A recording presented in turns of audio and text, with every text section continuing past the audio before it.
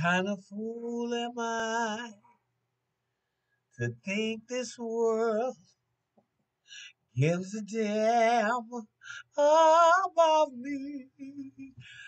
What kind of fool am I? Remember that shit. Good morning, good afternoon, good evening, family. Let me welcome y'all to the Mental House.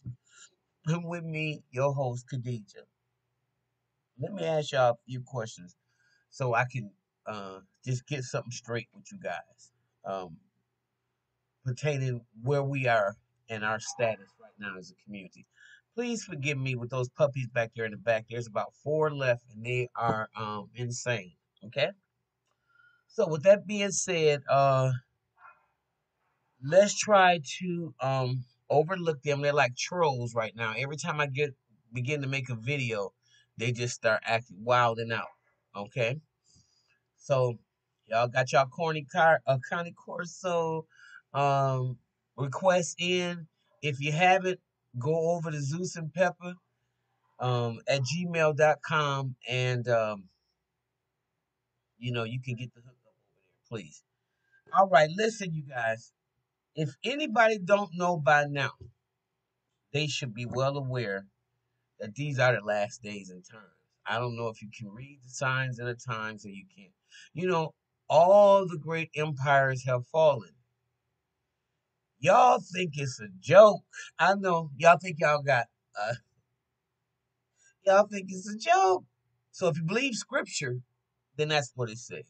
It says basically we can't go on like this. We've gone on. The battleground now has surrounded Jerusalem, and we're going on. Syria has just been bombed, and it's almost becoming that circle around as the war of Armageddon. Okay, and as James Baldwin said, the fire next time. I really do believe that we are on the cusp of something really dynamic. I don't think a lot of people even give it a thought. They think shit gonna keep going on the way it is. There's no way. You know, some things that you do, you just can't keep doing it. Because either it's gonna take you out or you gonna be taken out by doing it. Right? That's just kind of how nature of life, the pendulum swings. You know, life goes in shifts, and you know, it shifts. So you have to be ready for those shifts. So what I'm saying now, what's going on the planet? Let me just get to the point. As you can see now, either you have people who are humanitarians and they believe in humanity, and you have another group of people who are nationalists, white supremacists. I don't like to use the word supremacist. What I really like better is the word fragility, or fragile. There's a lot of fragile, emotionally, mentally, spiritually, and morally fragile white folk, who are fear mongers. They rule by fear. They are um, they will subject anybody that doesn't look like them, think like them, to uh, death. And I think they showed you pretty much that on what was it, January 6th, when they stormed that Capitol like that. They pretty much showed you. I don't know how you can defecate and piss all over the Capitol and have convinced me that these are true Americans, as y'all like to say, the true Americans. Those were insurgents. Those were treasonous traitors, and there's no way around it. And until you can call a spade, the madness continues. Okay, the madness continues. So that's what I want to say about that. So now we're being ruled by either people who believe that black people and brown people should uh, be back in chains, and yellow people should be back on the railroad, uh, building more tracks. and if they're not Anglo-Saxon, then they have no place in this universe. And although they may not come out and say that, some of them will. But as a whole, and as the most part, they'll just use buzz and key terms like shithole countries and minorities, or when basically they are the minority. When you think about, when we talk about narcissistic behaviors and personalities, and we never think about it collectively as a country, that's where the problem is. Because when you are a narcissistic country who have already set up a program for your fragility in terms of being a white male, then you're already in trouble. Everything that is done in this country is projection. Black people worked as slaves, yet they're lazy. I mean, Mexicans go and build and work from sun up to sundown and do all your gardening and but yet they're lazy. They do cartoons with the Mexican being lazy. Um, it's really amazing how these stereotypes have infiltrated people's and permeated their mindsets to the point of really no return, because it was allowed to be nurtured. It was allowed to be continued without being checked. And now you at a situation where people really think black people are less than, brown people are less than, they are better than, which presents a whole problem, especially for a person like me. It presents a big problem. Now, I'm not interested in being friends with anybody that doesn't want to be friends with me. I'm not interested in anything at this age that don't represent peace, right? So I'm gonna switch gears and ask y'all, who in their right mind got something negative to say about my man Stevie Wonder because he wants to get the hell out of America? If you do, you're a fool. If you saying something is wrong with Stevie and he's running and he needs to stay here and fight, you are an absolute fool. Because first of all, what he does for him and his family and his generation is his business. That's number one. Number two, when you're dealing with an abusive relationship with an abusive partner, because they continue to want to be abused, and no matter what type of rhetoric is spewed by the abuser, they just keep sucking it up and thinking that it's going to change. Even though the lover has showed you time and time again that they'll beat your ass and not feed you and not clothe you and take your money and not give whatever the abuser is doing to you. Lies, lies, lies. You will continue to trust the abuser. And you think that you're dealing with a healthy standpoint. Well, not me.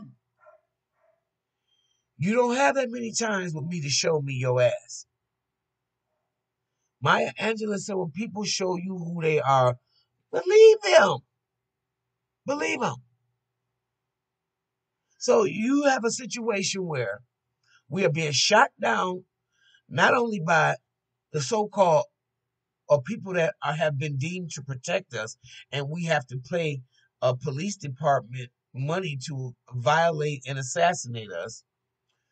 We have our own rats in our own communities who are being allowed to feed off of and eat off and murder other people in the community while they are being protected by their family members or people that know they're in violation of every kind of rule that it is, but they'll say, I can't snitch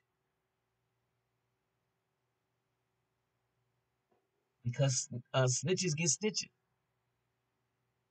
So you, in turn, keep your mouth shut, and everybody knows silence is consent, and allow all that stuff to fester inside of you like a pressure cooker. And you wonder why we have high blood pressure and all that stuff like that. Because we are not trying to even be healthy. So when Stevie Wonder says he's moving over to the continent,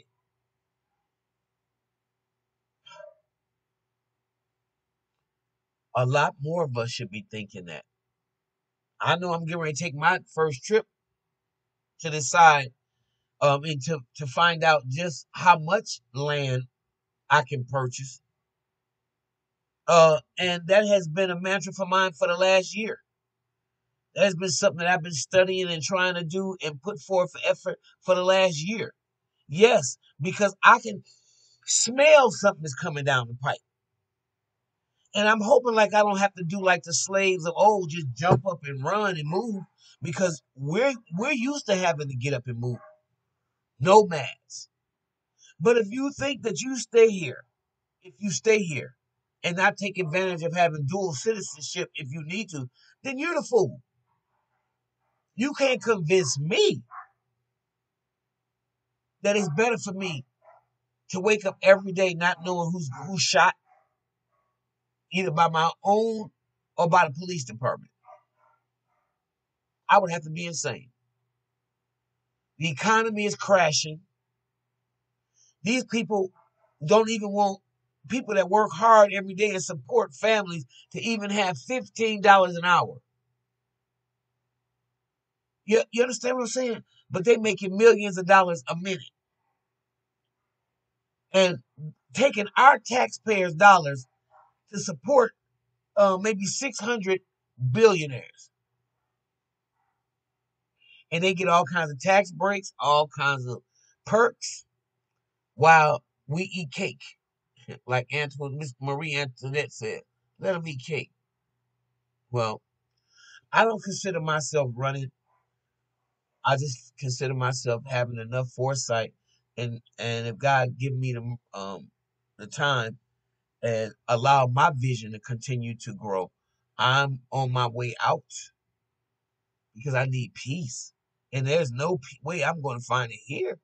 I don't care how much money I got.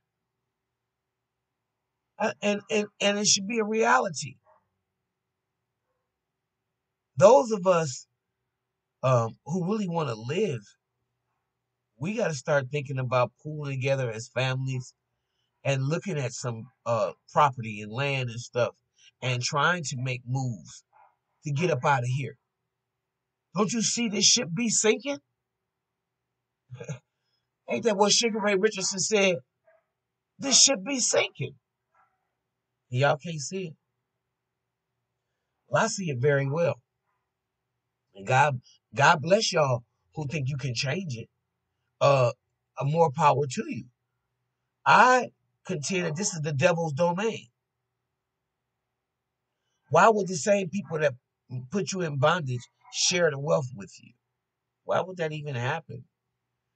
Or continue to stop trying to run a society off of black bodies? They've been too successful.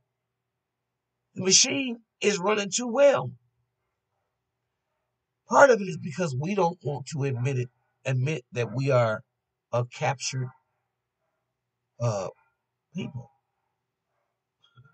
Checkmate. We're conquered. Don't you get it?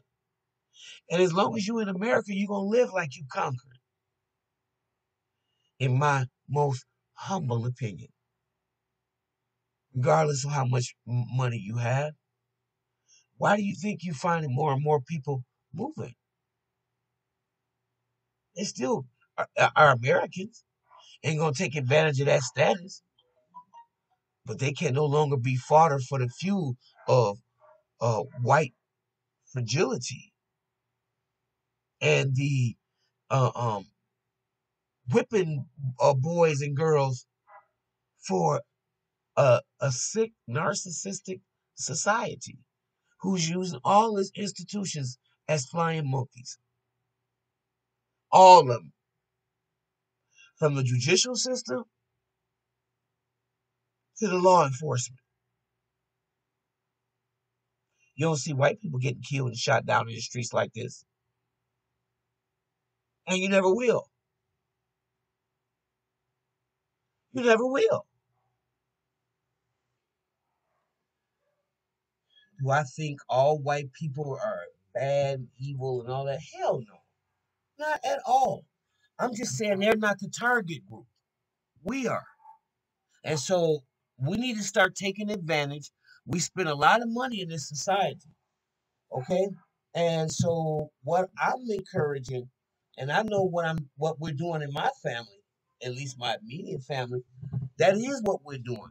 We're on the verge of purchasing land. Um, it's a lot cheaper there than it is here. So all I know is to be able to breathe is really what's important. And for somebody to tell you that you silly or you running away because you're not fighting for reparations and you can't run away from it. Listen, that don't mean nothing is perfect. Any place you go, you're not going to find anything perfect.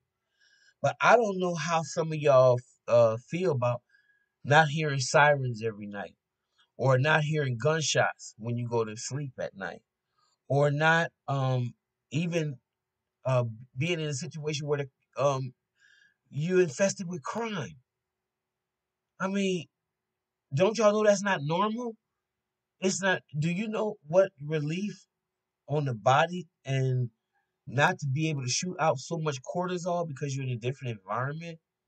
The environment where the sun shines, the environment where you can grow and produce uh your fruits and vegetables. Do you understand how important that is? Do you understand what has happened to us over here in America? Well, if that's not important to you, then keep doing what you're doing. But if it is important to you and you want to make the tour with us, um, let me know. Keep shooting down the email because, like I said, it's going to be a few of us making this trip a few months from now. My father has dual citizenship, and it's something that I should have personally, thought about and should have done a long time ago. But I know now it's imperative that I do that and make the move and present the opportunity to my family. At least to me, what draws men and women together is their ideology, not so much their blood. Because I find out that you can have people that can share the same blood with you, and y'all can be so far apart and y'all thinking, nah, you know. So that's why, again, Jesus said, woman, behold your son. Son, meaning that disciple that was there, behold your mother. Because Cain and Abel showed you that you can have two nations growing up in the same womb.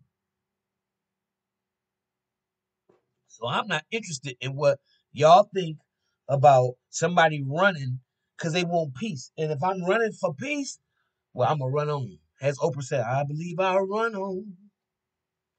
No, I don't think what Stevie said was crazy at all.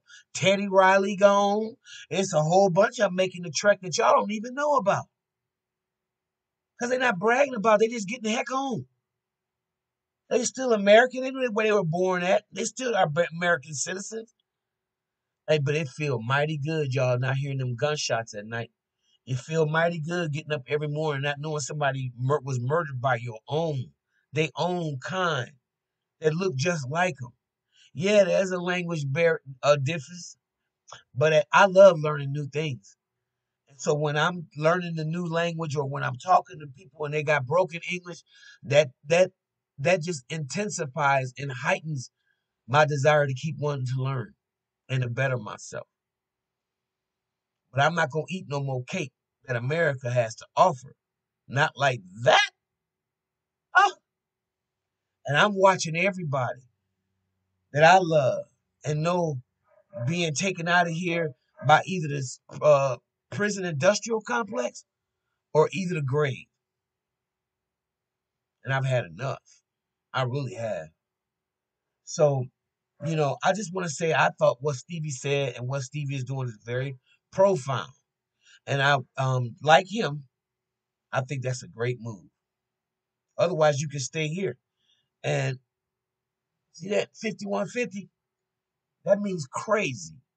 You can have the craziness right at your door. And then you can be so crazy that you think it's normal. Okay? Well, I know the difference. Anyway, if you like what you hear, Please like, subscribe, and share, and I will see you in the next video. Bye-bye.